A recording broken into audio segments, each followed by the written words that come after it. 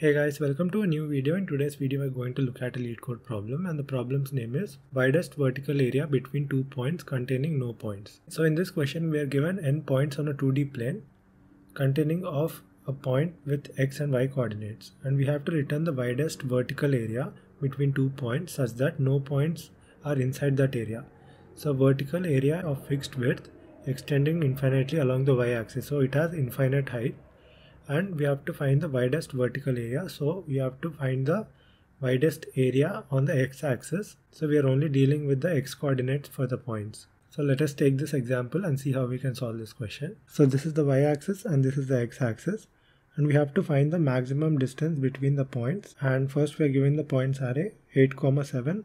So this is 8, 7, and this is 9, 9. This is 7, 4, and this is 9, 7. And this is infinite.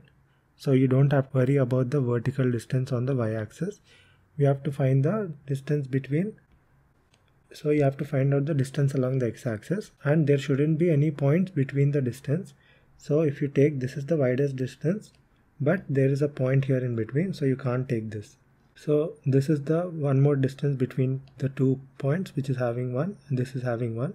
So the maximum among both is 1, so 1 is the output. So to check if there is no points between any 2 points, like this in this case, if you want to check if there is no points between any 2 points, we have to sort the array according to the values of the x-axis, right? So this is the input given to us. Let me write it again. So if you want to sort it according to the values inside the x-axis, you can write a comparator which will sort the input points according to the values in the x-axis. So after sorting, the final answer will look like this. So first, the smallest value is 7, 4, so that will appear. Next, the smallest value is 8, 7, because 8 is here. And then you will take 9, 7. And then again you will take 9, 9. And here you can see the values in the x place. So each point is represented by x, y, right? And the values in the x place are sorted in ascending order. And now if you check any 2 points, the distance between any 2 points, if it is called x, you can be sure that there is no point in between. So that is why you need to sort the array based on x value. So after sorting, we start from I is equal to 1. I declare a variable max, initially 0. Now I will subtract 8 minus 7. So 8 minus 7 equal to 1.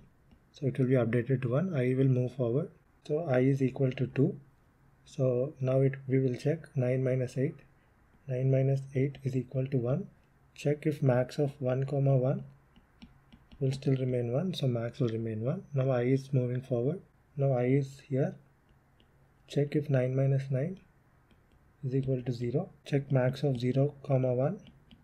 It will remain 1. And now I is here, is out of bounds. So you end the iteration because you started the iteration from 1. And you reach the end of the array, and whatever is present inside max will be returned as the output, which is expected here. Try to do the same for example 2 and you will get the expected output.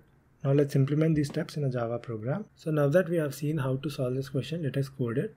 This is the function given to us, and this is the input 2D grid, and we have to return int, which is the max width. So let's start off by sorting the array.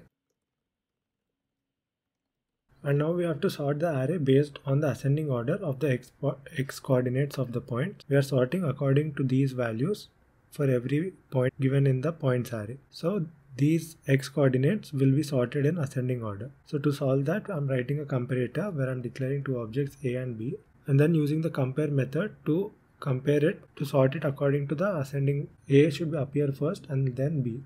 So integer dot compare a of 0, b of 0. So we have sorted the points array with ascending order of x coordinates. Now I'm declaring the output, which is an integer. So I'm going to name it max width, and initially it will be 0, right? And now I'm going to iterate through the points array from I is equal to 1 so that we can compare the previous element in each iteration.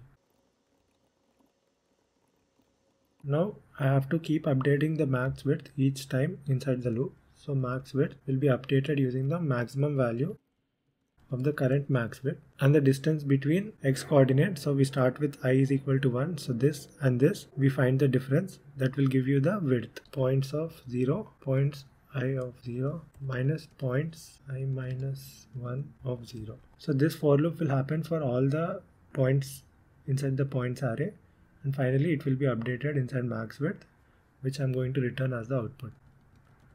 Now let's try to run the code. The test cases are being accepted. Now let's try to submit the code, and a solution has been accepted. So the time complexity of this approach is O of n.log n because we are sorting the array, and the space complexity is constant O of 1 because we are not using any extra space to solve this question. That's it guys, thank you for watching, and I'll see you in the next video.